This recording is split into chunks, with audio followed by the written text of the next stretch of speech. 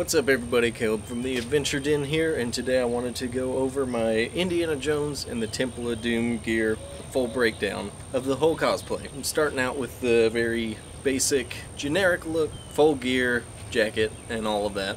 I like to do these videos, especially going over the variances of the look, because it's really for the benefit of people who are just getting into the cosplay or want to do the cosplay and don't know where to start and maybe aren't aware that there are variances from film to film. So this is really for that benefit. So starting with Temple of Doom in chronological order, not the order in which the movies were filmed.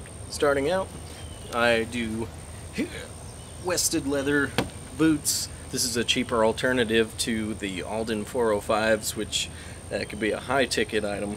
The wested boots are great. Pants are super cheap, costume based pants off Amazon.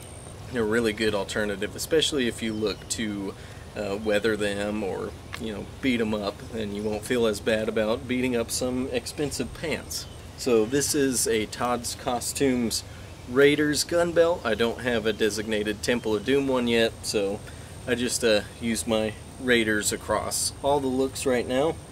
And this is more of a Raiders style 10-foot whip from Todd's Costumes as well.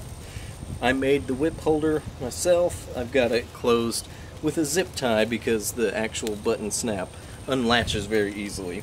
The holster, this is one I made myself, and it's fully functioning, flat and empty, because in Temple of Doom he loses his gun. So some keen-eyed viewers might notice that the bag looks a little weird or a little off, and that's because it's not the standard Indy bag. So Indy normally carries the British Mark 7 gas mask bag. This is the Mark 6, and it looks a little weird because this is actually a replica of the bridge scene bag. As the bag catches on fire and the stones fall out, they had a stunt bag that they used. It had a patch on it to cover the pyrotechnics, and it had these 3 vents. This bag comes from Soldier of Fortune. On Instagram, the Adventure Den, I have a little tutorial in my highlights going over how to make this the Temple of Doom stunt bag. It's just a neat item to have to kind of change up that look a little bit and have some obscure gear. The strap comes from Spade Archer leather. It is their Temple of Doom, Last Crusade, Crystal Skull strap, and it's such a nice strap with the roller buckle on there, and the leather's super soft and flexible. It's not stiff or anything, and it's really comfortable.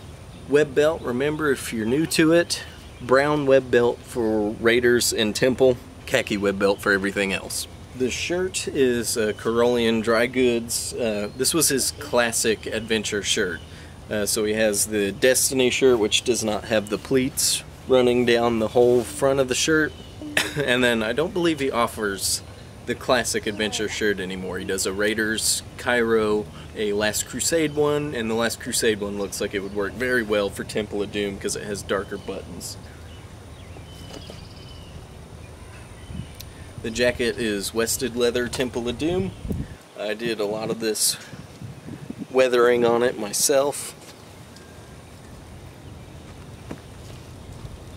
A lot of scouring pads, sandpaper, dragging it on cement. My friend Daniel walked me through the water treatment process, the cold water process, to get the wrinkles in it and just make it conform well to your body. And it's just really nice. It's a really nice jacket. So this is an ad vintage Harrison that is styled in the bridge scene style. It's got the weird Temple of Doom top crease. As Indy is climbing up the bridge, there's some shots where you could see this weird shape on the top crease, and I don't think you necessarily have to have that in a Temple hat, but I prefer it. That is the standard Temple of Doom gear breakdown, so we can check out some different Temple looks. Right, another Temple of Doom look you could do, if you choose to, is the Temple of Doom dinner scene. It's a really fun and another obscure look you could do, because I don't see a lot of people cosplaying that look. So my bow tie is not entirely accurate. I got a black bow tie for this. I think the one in the movie was actually a really dark brown with a floret pattern, I think is the word. But it's really hard to come by. Magnolia Clothers used to sell one, and it doesn't look like they have it available anymore. Though you can email them and express interest, so if more people want to do that, then we should. I've sent my email, so do your part. Anyways, the jacket, I could take it off and look at the tag, but I can do that. I don't remember the name of the jacket, but it's in my Amazon history, so I'll find it, and I'll include a link. And if you really want to get with it, then... Where's the bow tie? Amscray. And if you really want to get fancy, you could do that there and get yourself an apple. I should note that everything else is the same. The shirt, the web belt, and pants, and boots. Hey. It's all the same. So you just throw on the jacket and the bow tie and the glasses, lose the hat, and that is that look. So it's another fun one to do if you want to cosplay Temple of Doom. Hopefully that AC ain't too noisy, but this is the bridge scene version of my Temple cosplay, so not much has changed, aside from I've still got the costume-based pants, except it's a different pair, and I put the hole in, so gotta have the hand wrap. The hand wrap is, I think in the movie it's meant to be part of his shirt, but you could see in the movie and in screenshots that it actually looks like a different material. So this one I made myself just out of some gray like linen, and I've got these parts that you almost put it on like a glove. These are sewn on, and it just makes it easier to wear and it doesn't fall off. And this is where this bag really shines, because this would be the look where this bag appeared on screen. So the shirt is also just a costume-based cheap Amazon one, because I could see how it would be difficult to want to just like tear up and dirty a expensive shirt. It's got all the holes and weathering on it, whiplashes, and all that good stuff. And a lot of this I weathered with like paint too.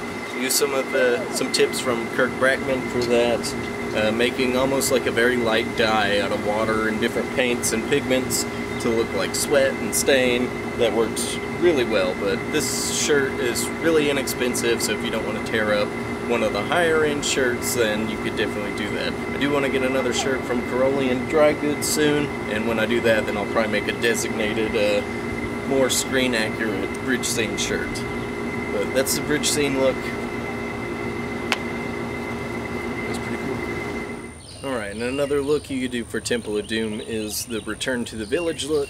Sling the whip over the shoulder, and of course if you're doing that look, you gotta have the stone to return to the village. This came from Landrin Artifacts on Etsy. It's an awesome stone, really hefty, it looks fantastic, and it feels like a real stone.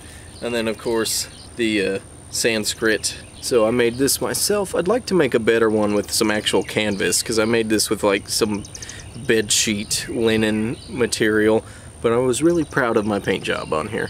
This is a simple look, almost a more comfortable look, because you don't have the bag, you don't have the gun belt rig, so it's a bit more comfortable. Everything else is relatively the same, and it's one of my favorite looks. The hand wrap changes. Instead of using the bridge scene hand wrap, it looks like at the end of the movie he actually got some proper attention to that hand, and in the movie it looks like more of a gauze type material. I didn't have any of that, so this is also like bed sheet material, and I put some Velcro on here so it stays put and doesn't want to just come unraveled. It's a great end of the movie look, it's a comfortable look, and it's still recognizable as Indiana Jones. Those are all my Temple of Doom cosplay looks.